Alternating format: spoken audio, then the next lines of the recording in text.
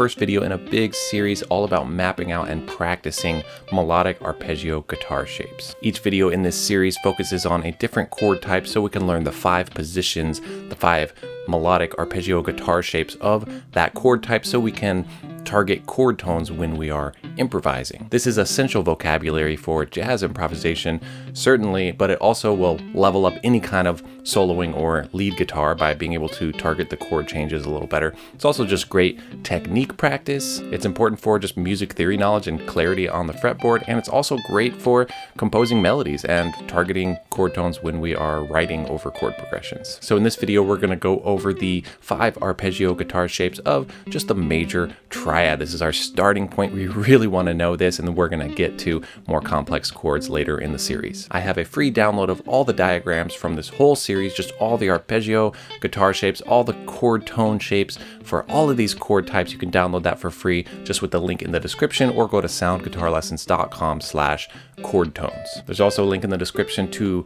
a playlist of all the videos in this series.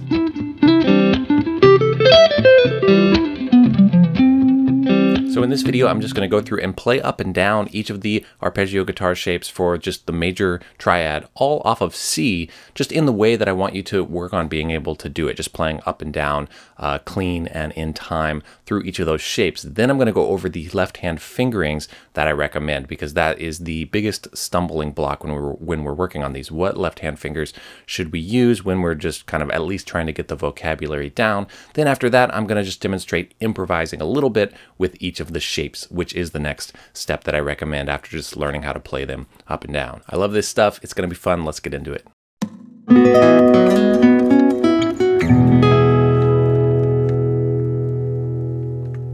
I'm Jared Borkowski from soundguitarlessons.com. On this channel, I teach on a wide variety of guitar and musicianship topics, all designed to help you gain more creative control over music so you can express yourself more freely. If you're new here, welcome. Please subscribe and hit the bell. Okay, I'm just going to demonstrate up and down each of these shapes as an example of what I want you to work towards and be able to do.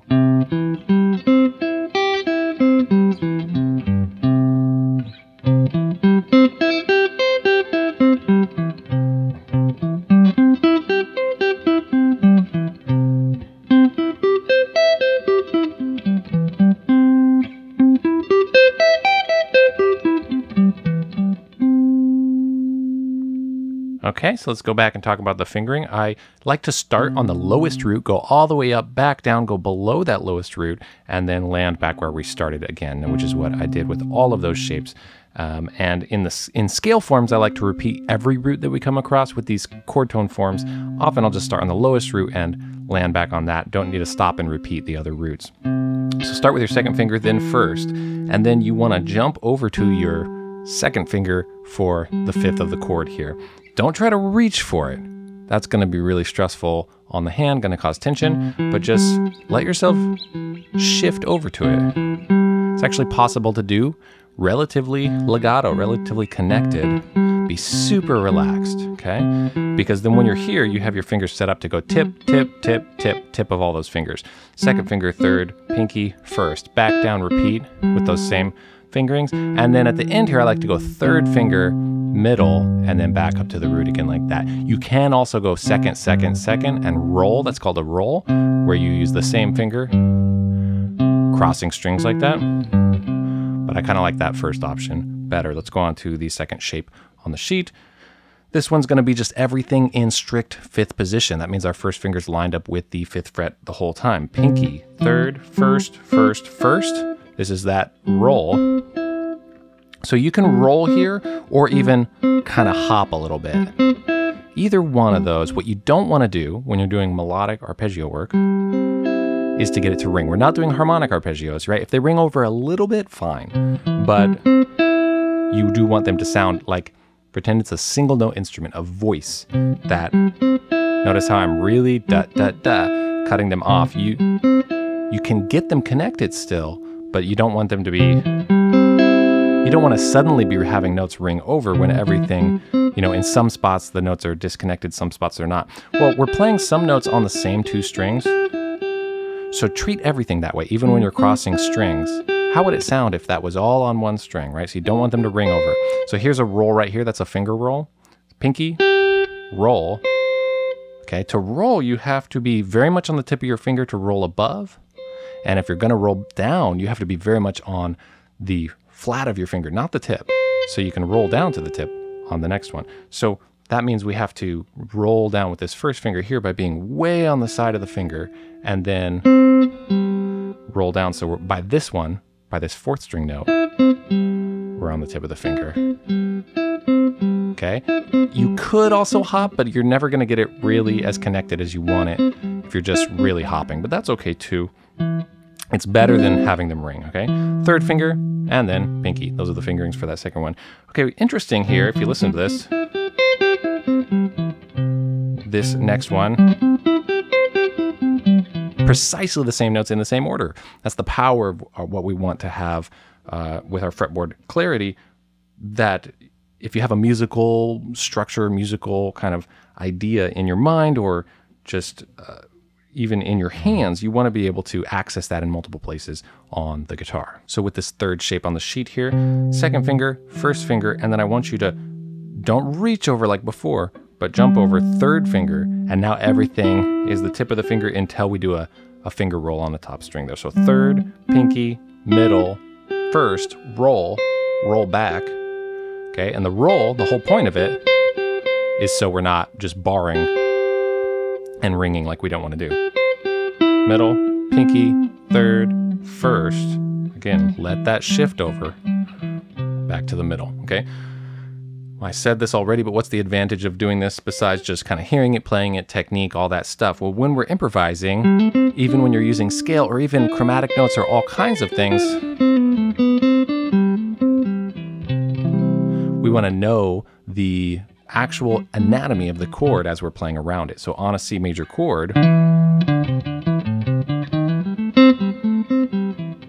right, I can kind of land on home bass notes anytime I want by knowing this shape or this shape so well. There's all kinds of scale notes around, or even, I notice what I did there. All these kind of like in-between notes, chromatic. If I know this shape so well, I know that that's the third of the shape, and this is the root of the shape, and I land on this harmonically pleasing kind of tonicized resolution because I know I'm back in like the home bass notes that I can hang on for a while. This is actually why you can play any note over any chord and make it work, because if you know where to go to resolve things, then you're golden. Two more shapes to show the fingerings of. Here's the lowest root in this next one. This is the shape that's neglected the most often because the root is on the fourth string. Second finger on that fourth string there. Here's the third of the chord. Okay, we're gonna jump over from 3 to 5 of the chord, just like we did over here. Okay, root, third, fifth. Don't reach over like I'm showing you just to show you the distance there, but I don't want you to do that. I want you to actually hop over, okay? Now when you're here, you're gonna go pinky on the root, and then third finger, pinky. So that's like set up as if you could play that chord. But you don't wanna play them ringing together, but it's kind of, it's that ergonomic, okay? Now from here, you're gonna roll. So you gotta be a little bit flat on your finger, roll down to the tip, then pinky.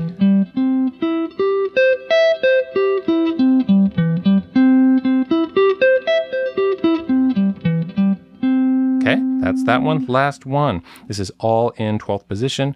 This is what we could call C form in the cage system. Pinky, third finger, first finger, second, first, pinky,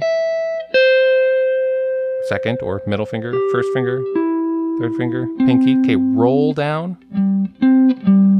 1 to 5 of the chord. 1, 5, 3. Okay, 1, 5, 3. And then back up. Again, this is so useful if you're playing.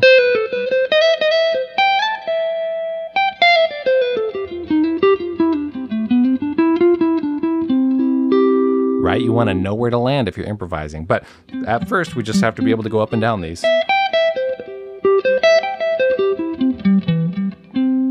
Okay, those are all the fingerings. Once you can do that, I want you to just improvise with each one a little bit. Now with triads, later in this series, it's gonna be really fun. They're gonna sound cooler. They're gonna sound more like melodies, like something you actually wanna even use in your playing. With the triads, very, very limiting feeling. That's okay. It's not supposed to sound even good yet. It's not supposed to sound like your amazing guitar solo yet. It's really more for just mapping out the clarity of things. And so should we be able to have some ideas that sound good, that we like, that we feel good about? Yes, of course. And so our challenge is to stay limited to the 3 tones. It's going to feel very limited, the 1, 3, and 5 of this chord, and you try to make something that feels good. So we're improvising a lot with just playing the correct notes and playing with some phrasing and time and feel, do whatever we can. But the biggest idea here is just to, can we break it up? Can we be playful with it with these correct vocabulary notes? So I have a little loop here. Okay, and I'll just improvise in each position a little bit.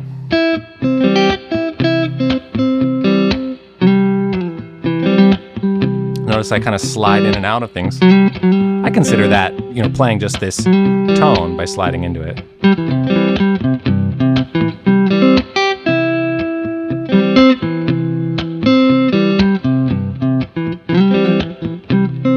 Okay, when we're improvising, we're not sticking to those same fingerings. The fingerings are just for up and down. When you're improvising, use anything. You could use all first finger. Okay, I'll switch over.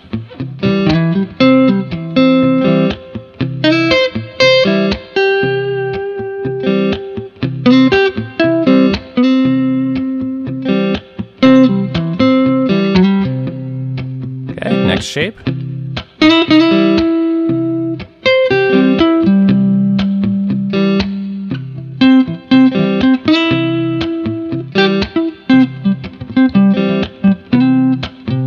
So limiting, but we want to see that we could jump to any of these anytime.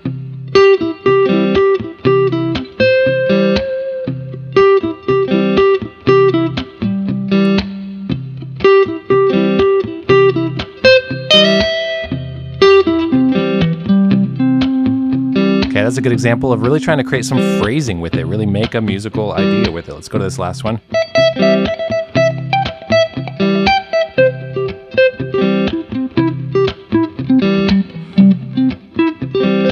Playing with some rhythm there, kind of just going up and down.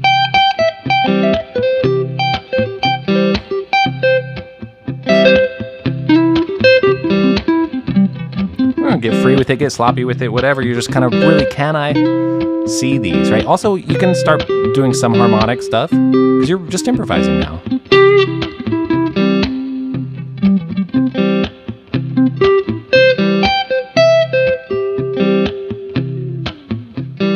Okay, so the biggest challenge is like, is it going to sound good with triads? Well, a lot of times not.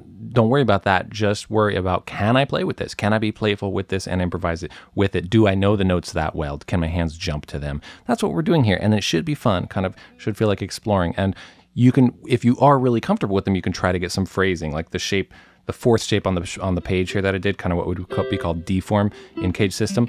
I really like the actual musical idea I did there, but I'm not stressed about doing that with each of them. I'm just kind of playing around, experimenting, trying to, again, get the shapes down more. That's what's going to be necessary when we do get them down that much, so much that we can start working on it in real music. Then we can think about the musicality and the phrasing and stuff. If you want to take it a step further, of course, start adding other notes and scale notes and play around that as well, but make sure you can do just chord tones at first. You can download my free melodic arpeggio chord tone vocabulary pack. It has all the diagrams from this lesson and all the lessons and chord types in this series. Just use the link in the top of the description. So question for you, what has held you back the most when trying to improvise over chord changes? It's a really hard thing to do, improvise over chord changes and kind of know where we are and address the changes appropriately and follow the harmony. So what has felt hard for you when and if you've tried to do that? That's kind of why I'm creating this series, so we can get our vocabulary down and work towards that goal of just super knowing where we are whenever we're playing over chord changes and improvising. Hit that like button, please, if you liked this. I post a new lesson every week. Next week, we're continuing with this series, and we're going to do the same thing with the minor triad. All important stuff. Can't wait to see you there. Take care. Thanks for watching, and happy practicing.